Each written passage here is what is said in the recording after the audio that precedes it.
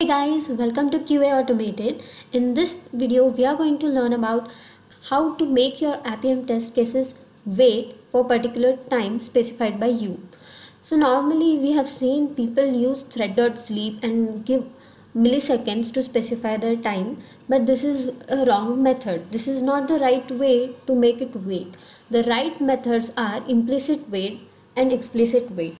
Let us see about implicit wait. So implicit wait is a way of informing Appium WebDriver to wait for a specific amount of time, and if the element is not displayed, then it will throw an exception, no such element found. So if you have a test cases performing a submit option on a form, and the next screen comes up after 5 seconds, and then here you can specify the time 5 seconds. So let us see the example. Here we are passing two parameters for implicit wait function, where first one is a time period and second one is a time unit. So here it will wait for 30 seconds.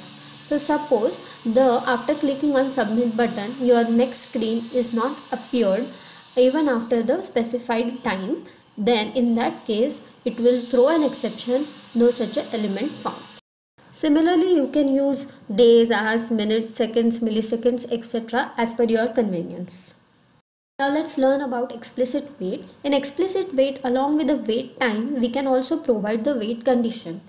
It will wait till the condition or the maximum wait time provided before throwing that element not visible exception.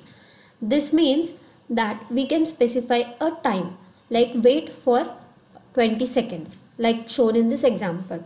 And we can also provide a condition. So check this example. There we have given a condition. Check that element with ID about me is visible or not. So what it will do is it will wait for 20 seconds. But if within 5 seconds, 4 seconds about me is displayed, then it will stop its wait. But if even after 20 seconds the condition is not met, that means about me is not displayed, then it will give an exception, element not visible exception.